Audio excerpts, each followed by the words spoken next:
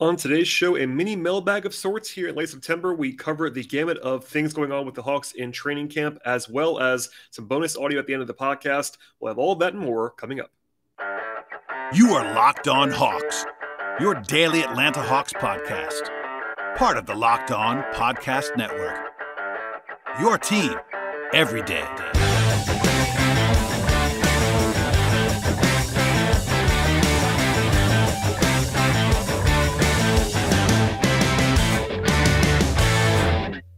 Hello, friends. Welcome to episode 1315 of the Locked On Hawks podcast. I am your host, Brad Rowland, coming to you on a Monday evening into Tuesday. And thank you so much for joining us on the podcast today and making us your first listen each and every day. Check us out across platforms. That includes Apple Podcasts, Spotify, Stitcher, and on the video side, we are on YouTube as well. And by the way, our moniker at the Locked On Podcast Network is your team every day, and we're going to that format even more so now. 4 or 5 times per week, we'll be here on this podcast talking about the Hawks and the Eastern Conference and the whole landscape of the NBA for the most part. And today's show is sort of a mini mailbag of sorts. Not a whole lot going on. In fact, the Hawks had a team retreat on this Monday instead of practicing, and they're also off to the media on Tuesday before they have a 2-a-day practice on Wednesday that includes the open practice down at State Farm Arena. I'll be in the building for that one. That's, of course, the fan invite event down at the arena, more of a spectacle than anything else. So in between training camp stuff, today's show is a mailbag of sorts, and we'll also have some final media day video and audio at the end of the podcast from John Collins that I'll share as well. So we'll dive right in as we always do, but thank you for the questions as always. And keep them coming, by the way. If you want to send a question in, we can be found at Locked On Hawks on Twitter. Also, you can send them to lockedonhawks@gmail.com if they're a little bit longer form, and that's a better format for you. So first question comes from Steven, who says, can you talk a little bit more about Jae Crowder as a trade option? It seems like he would help the Hawks. So I briefly discussed Crowder on Monday's show, and I recorded that podcast on Sunday afternoon before word actually broke about Crowder and the Suns mutually agreeing that he actually would miss training camp while they are looking to try to find a trade partner for him. It was sort of out there for a while that Crowder was at least on the trade block, but now it's like very much official as he's not going to be going to training camp. He'll probably be traded by the Suns in the near future. So a little bit more on this, obviously, when Stephen was not the one that asked me about Jae Crowder at this stage. My very broad stance that I kind of shared on that last show on Sunday night into Monday is that Crowder is still a very useful player. He would help the Hawks in a vacuum, but what I said on that show also still stands in that it would not be the easiest trade in the world to put together because of the real-world logistics involved with contracts and assets and all that fun stuff. So first, there is a salary cap component of this. Crowder's making about $10.2 million this year on an expiring contract. That's not a huge, prohibitive price tag, but it's definitely some real money for a team like the Hawks that's not trying to go into the luxury tax this year. The Hawks don't really have anybody in that exact range to trade other than DeAndre Hunter, who they would not trade for Crowder. I'm pretty confident in that. So the closest thing to kind of build a package around for Jae Crowder if they wanted to do that would be Justin Holiday. He's making about $6.3 million on an expiring contract, so about $4 million less than Crowder. Pretty ironically, they could trade the same package of Justin Holiday and Mo Harkless that they actually received in the deal for Kevin Huerter. That actually would make the money work for Crowder. But for the Suns, they wouldn't have any reason to do that. I'm sure they probably value Crowder at a higher level than those guys. And I'm not sure the Hawks want to throw anything, sort of a draft pick or anything like that alongside. If it wasn't Harkless, they could do Holiday and Jalen Johnson from a money perspective, but I don't think Hawks fans would be overjoyed about trading Jalen Johnson and deal for Jae Crowder on an expiring contract. Neither would I. It's not a deal that I would be doing if I was the Hawks. And also, a wing plus that. Justin Holiday is a pretty valuable player as well. So there's not a super clean fit money-wise that I can see between the Hawks and the Suns. Obviously, if it was a bigger deal, involving, other pieces maybe, but if it's just for Crowder, it's not the easiest thing in the world to find. And basketball-wise, Crowder would, again, help the Hawks. He's a pretty good and rugged defender. He knows what to do defensively. He's also a pretty willing shooter. Not a great shooter necessarily, but he will bomb it away, which can be helpful on offense. He had a great shooting season 2 years ago. Last year, not as much. He's a career guy, mid-30s guy from three. It's more like what I would trust than 2 years ago's breakout from three. And also, Crowder is more of a 4 at this point. In fact, he's mostly a 4. And he played 3 early in his career. He's definitely small forward size, but mobility has been lost for him in the last couple of seasons. And I think that he is more of a 4 than a 3 at this stage. So really, the Hawks would have to be really prioritizing a present-day upgrade at the 4 to go after Jae Crowder over Jalen Johnson and whoever else that would be actively using in that spot. So I could go super long on this, but I won't. Crowder is a local product from Villa Rica. and obviously is still a very useful player, but I'll be pretty surprised if the Hawks are the team that actually ends up trading for him. It wouldn't be, completely stunning because, again, he would help them. He's a very solid player, but in terms of like the current evaluations of the Hawks roster, Crowder being on an expiring, taking on money because the Hawks, again, I believe the Hawks do not want to go into the tax, and taking on any money for Crowder would be a problem as well. And honestly, I'm sure they want to see Jalen Johnson at some point. So all those factors in play, I would guess probably not on Crowder, but we'll see in the coming days. All right, next question comes from Darren, who says, what is the status of DeAndre Hunter's extension after what you were talking about on the podcast, and what are the deadlines? So as I record this, is the evening of Monday, September 26th. And the most recent stuff with Hunter's extension is that Landry Fields said at Media Day that the two sides are talking still at this point in time, and they like to get something done. That's kind of what the team would always say, so I'm not really sure that means a whole lot at this stage. Hunter kind of dodged the questions at Media Day about his agents kind of handling the talks. But I asked him about that, and also he got a question from Jeff Schultz about where he thought it was going to get done, and he said basically just nothing about that answer. So as far as the deadline, a part of the question, Hunter and the Hawks have until October 17th to agree on an extension. That is 2 days before the season actually starts for Atlanta on the 19th of October. If they were to find a deal, by the way, it would not start until next season. So Hunter's salary this year, $9.8 million, is locked in for this year. That's not going to change. People were kind of confused by this last year with Kevin Huerter. When Huerter signed the extension, it didn't begin until now, and obviously he was already traded before it actually started for the Hawks. But regardless, Hunter's deal for this year is locked in, $9.8 million expiring. If they do not agree on an extension, Hunter will become a free agent at the end of this season. He will very likely be a restricted free agent as well if the Hawks do not extend him now. And basically, the Hawks would have to just tender him a qualifying offer at the end of this season to make him restricted. That would probably be a no-brainer unless something goes very wrong between now and then. And from there, Hunter would have a very, very large salary cap hold, almost $30 million actually, because he's a former top 5 pick. It's sort of scaled up for that. So keep that in mind as well. That number would stay on the books until the Hawks actually brought him back, or actually he left in some form or fashion. So if you were to sign an offer sheet next summer, the Hawks could have the opportunity to match that. We'll cover that if we need to. I won't go through all the details on that right now, but basically he would be a free agent, but would be restricted next summer if the Hawks do not find an extension. As far as the extension is concerned, though, most of the time, these kind of deals go all the way to the deadline or close to it, sort of the non-max players. Occasionally, you'll get a deal done earlier, like RJ Barrett's deal got done a couple months ago now, almost, around the talks about him and Donovan Mitchell, etc. And, the max guys got done right away. But, like, for example, last year, Kevin Huerter had his deal go all the way to October 18th. That was like right on the eve of the deadline to actually get done. And generally speaking, most of them are in that range. There are a few exceptions like Keldon Johnson, et cetera, but for the most part, you expect these deals to kind of get done closer to the deadline. So if you're rooting for the extension as a Hawks fan, no need to panic just yet. Obviously, there's still plenty of time for it to get done. I would still guess, though, and I would say it's an educated guess, I'm not like reporting this. I would certainly estimate that it would not happen if you made me choose. Because from what I have heard, and what was reported by Jake Fisher earlier in the summer, the Hawks and Hunter are not super close to a deal from what I have sort of put together. And again, it's kind of a perfect storm situation. I've said this before on the show, but basically there are two sides to this. Hunter is a former top 5 pick. Obviously, his skill set is incredibly valuable as a 6'8", two-way wing if it all comes together. So his side justifiably is asking for a lot of money right now, and they should. I mean, if he has a good year this year, Hunter is going to be a $100 million player, something like that. Like, that's with the cap exploding, with his appeal as a two-way wing, like, there's a lot to like there if you are Hunter. On the team side, though, there is reason to not be excited about that right now because he's had all the injuries. He's had these struggles for the big part of last year, the rebounding issues, all that fun stuff. Like, if you want to be skeptical on Hunter, you definitely can be. You look at the numbers and the production and the injuries. Or if you want to be optimistic on Hunter, and you definitely can be, you can look at the flashes and the fact that he is, that very coveted 6'8", two-way forward. So there's a lot of reason to think that these sides might not be super close right now. And from the team side, the only way that I would do this is more of a philosophy thing for me, would be if I was getting a deal that I thought was a pretty good discount at this point, because the Hawks still have the hammer of having match rights next summer. So we'll have more on this if it gets close, if there's more reporting on this in the next 3 weeks between now and the extension deadline. But for now, I think that all eyes are on that. That's probably one of the bigger situations to monitor, along with Bogdanovic's injury and anything else that's going on for the Hawks right now in training camp. But Hunter's not a guy who's going to talk a lot about it. Obviously, he's a pretty mild-mannered guy in general with the media, so we probably won't have a ton of reporting on this until it gets closer or if it actually gets done. But I can assure you we'll talk about this again when the deadline is nearing in October. Okay, more questions to come. We just one or two more after this break. But first, a word from our sponsors on the show.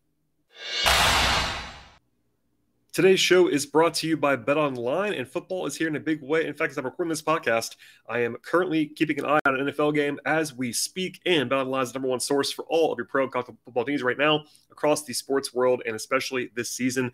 Find all the latest developments in the football world. That includes game matchups and news and podcasts at BetOnline, and they have all the content that you need for your weekend slate in college and pro football. BetOnline is a continued source for all the wager information you're looking for as well across the board. That includes live betting and esports and live scores. BetOnline is also the fastest and easiest way to consume every sport you might be interested in at this point. And on this show, we talk about the NBA extensively, of course. There are plenty of future bets available for you right now. That includes win totals and conference odds and division odds, title odds, individual award odds, and much more. And beyond the NBA, BetOnline has odds and lines on college sports and baseball, MMA, boxing, golf, tennis, auto racing, horse racing, soccer, entertainment bets, and much more. Head to BetOnline right now on your mobile device or your computer to learn more about all the trends and the action across the sports world. BetOnline, where the game starts. All right, and a question from Jack, who says, after listening to the Point Guard Preview podcast, I was wondering what would happen if Trae Young missed time with an injury. We've seen what would happen if Murray was out from past years, but what do you think the rotation would look like if Trae was out now that Murray is on the team? So it's a good question from Jack. Hopefully that will not happen. Obviously, we're all rooting for that to not be the case. Trae has been very durable in his career, by the way. That's one of the things I like about Trae is that he is always looking to play. He is not someone who shies away from that. He wants to play 82 if they'll let him play 82, and the Hawks do obviously need him. But this year they are best set up in his career for any time like he might roll an ankle or something like that. Before I answer the Trae part, by the way, Jack did mention that we've kind of seen the Hawks without Murray because he's not on the team before, but they don't have a ton of depth now without DeJounte Murray. That's at least worth notable if he were to be missing some time. Even if they have Trae, their wing situation isn't quite as durable as it has been in the past in terms of like options. They would start Bogey if he was healthy and be totally fine there next to Trae, but the backup guys are not terribly sexy if that were to happen. So if they were to miss, Murray, they don't have a Kevin Huerter laying around. They don't have a DeLon Wright laying around even. So that's worth noting at this stage. But back to the question: if you assume everyone else is healthy and just Trae is out, I think the Hawks obviously would start DeJounte at point guard full time. He'd be back in the role that he was in San Antonio. In a lot of ways, it's a pretty natural fit for him. And then to have Bogey as a starting shooting guard. That's a pretty good backcourt. Obviously, not quite as good as Trae and Murray, but that's a backcourt that I would say is probably above average in the NBA. Murray's a really good player, obviously, an all-star last year. Bogey's a really good player. That's a nice luxury to have when you just say, all right, now your all NBA point guard's out. The fact that they could somehow put out a backcourt that was actually probably above average is pretty impressive. Behind that, though, they would almost obviously have to use Aaron Holiday as a backup point guard anytime Murray was off the floor. And because of that, I would probably recommend staggering Bogey because you want to have a little bit more ball handling and creation help for Aaron Holiday. Not his strength necessarily. I do like Aaron Holiday. He's not the most on-ball creative guy. And because of that limitation as an offensive engine, having Bogey out there would be useful. I'm not sure who would get more minutes. It's like kind of the fourth wing because you obviously would have Murray not being a wing anymore. He'd probably play all his minutes at the point without Trae. You'd have some combination of Tyrese Martin or AJ Griffin or Trent Forrest even or Jarrett Culver even. There are options there in terms of being in the mix for some playing time. I think you'd see a lot of Justin Holiday. In that instance, you'd obviously have him be your third wing behind Bogey and Hunter. He'd play a lot of minutes in those scenarios. Again, we're all rooting for Trae not to be missing time because he is the lifeblood of this roster still, even with Murray on the team. And again, they are better set up now than they've ever been for a Trae injury or for Trae foul trouble or Trae just kind of needing rest, etc. But they still need Trae. It's one of those things where it's very obvious that they do still need their best player, and that's the case. So the Hawks would not be the same team without Trae for any length of time, but that is part of the appeal of the Murray trade is to have a little bit of insurance, both when Trae is off the floor during the game and if he misses like 2 weeks or whatever. I do think the second unit offense would be very rough if Trae were to miss time because that would be kind of what's been the case for a long time where they wouldn't have Murray. They would have that kind of backup rudderless offensive unit without Trae, but alas, that is hopefully that sort of answers the question, and we'll knock on wood in the meantime. Okay, and from there, we'll have more mailbag questions. I've actually have a pretty good stockpile right now, which I definitely appreciate. That we definitely want more of those. We're back in this 4 or 5 episode per week thing right now, and without a ton of game content, I'll be doing more mailbags than usual still as the season is sort of ramping up at this stage. But This will be the last piece of media day content that I actually share in full like this. But after I put out the Trae Young and DeJounte Murray videos recently on the podcast, a few people asked me if there were more, and John Collins is sort of high on the list of guys who went pretty long at media day, and John's always entertaining and sort of he'll give you a real answer to questions in a way that a lot of guys don't necessarily do that. So some good context here and some good stuff that people were asking sort of for more of these full videos for some context as well. So there's about 11 minutes of audio/video from Collins at the end of the podcast. And this is where I will stop talking for today's show. But before I do that, thank you for listening to the podcast. Please subscribe to the podcast. Tell a friend or two or three about the show. Apple Podcasts, Spotify, YouTube, etc. Please leave ratings and reviews wherever you will get your podcasts, especially Spotify and Apple. Follow the show on Twitter at Locked On Hawks. Follow me on Twitter at BT Rowland. Quick break to hear from our sponsors. You will hear John Collins addressing the media at Media Day, and enjoy the rest of your day. We'll have more podcast content coming this week, so stay tuned for all of that. Happy birthday. I'm Lauren Williams from the AJC. I'm just curious, as you went into these open runs, what impressed you most about how your teammates came back from the offseason? I felt like more of anything, they were focused on the IQ, right, learning the game. I feel like everybody here is talented, but it takes a level of understanding mentally, right, to be able to use your gifts in the correct fashion. So I feel like more than anything, guys are trying to apply that themselves and learn the game and learn the teammates' tendencies and just trying to play within the flow of the game a little bit more, and I like it. Yeah, and how do you navigate being on a team and your name kind of consistently being in trade rumors? How do you kind of stay professional and do what's still expected of you? I just do. There's nothing, that, really forces me or drives me to besides just trying to stay true to myself. I'm not a person that comes in and that lets what's happening in my world affect, somebody else's world, especially when we have to all come in together, right, as a facility. And, if I want to be looked at as a leader and all that good stuff, I can't let, whatever's going on in my life affect everybody. So I just try to think about it as not being selfish and, just handle what I got to handle. John, second what she said as far as happy birthday goes. Appreciate that. Looking forward to a great season from you. What have you been working on throughout this off season? As she mentioned, we did see you in the summer games and such. Every year since you've been a Hawk, we've seen something in your game improve, whether it's your three-point shots and things of that nature. So what have you worked on this summer, and what are you looking to improve on? Always just, first and foremost, just looking to overall be a better player, be smarter, as I talked about, be a better leader, be a better teammate. But skill-wise, I've been just trying to work on, my ball handling, my shot selection in terms of getting to my spot, right, and shooting the shots that I'm comfortable with, as well as just being able to create a myriad of options to get to my spots, right, not over complicating the game, trying to simplify it through just understanding my game more, right, and tying up a couple screws and bolts. So I'd say creation, right, or my ability to create for myself and for others, as well as my ability to play off the ball. So, I'm working on everything.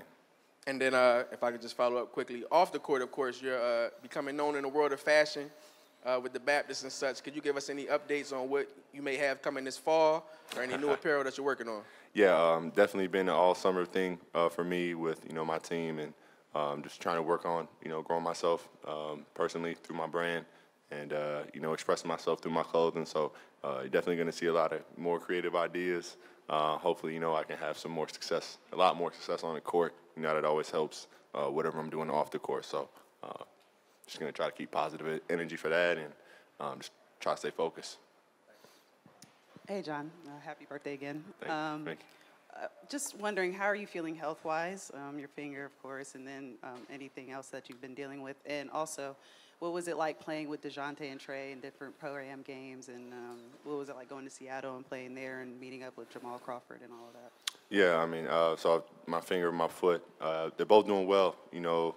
Foot, I definitely feel like has healed completely. The plantar fascia, just a matter of trying to take care of myself. Maintenance and say being consistent, right, with just taking care of my body.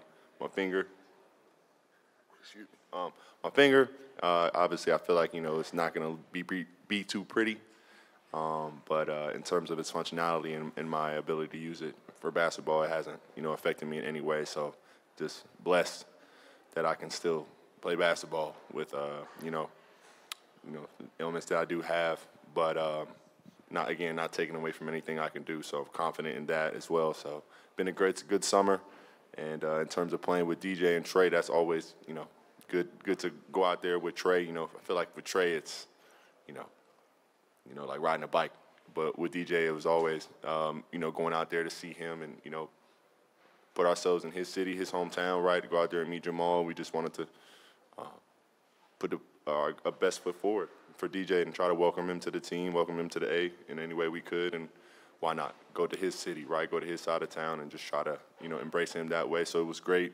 And I definitely, we put on a little show. So that was always good to do, too, right, get that chemistry started early.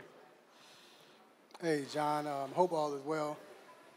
Coach talked about, just speaking of the Trey talks, Coach talked about the talk that you all had, and as far as that and what he dealt with when he was going through it. But how does that make you feel, knowing the fact that your coach got your back like that, to take time to really talk to you about that and let you know that, you're still a Hawk and you want it? I knew Coach had my back before, but to hear him, say it again, and continue to say it and to continue to just be a person I can come talk to. He pulled me into the locker room to have a conversation. It means a lot to me that he's thinking about me. But if there's any one person in that organization I feel like understands, my perspective when it comes to that is Coach, right? Being a coach for, however many years we've been coached now. I don't want to talk about it too bad. But, he's seen a lot, you know what I mean? So I trust that he knows exactly what I'm going through, and it's just good that I can confide in him, It's cutthroat business. So just always good to have some reassurance from Coach for sure.